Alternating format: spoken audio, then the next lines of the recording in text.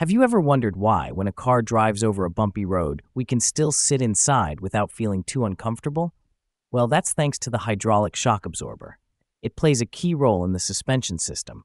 But how does it actually work?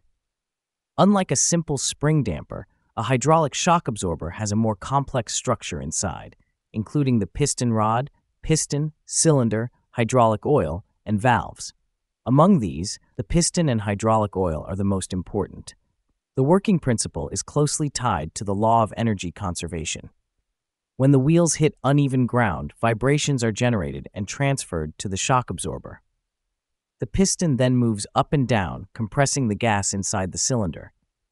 As the gas rebounds, it pushes the piston back, while the valves create resistance, converting vibration energy into heat, which then dissipates into the air. Through this repeated piston movement, the vibrations are greatly reduced or eliminated.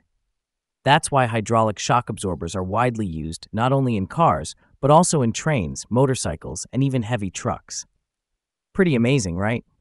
If you'd like to discover more interesting hydraulic knowledge, don't forget to follow me.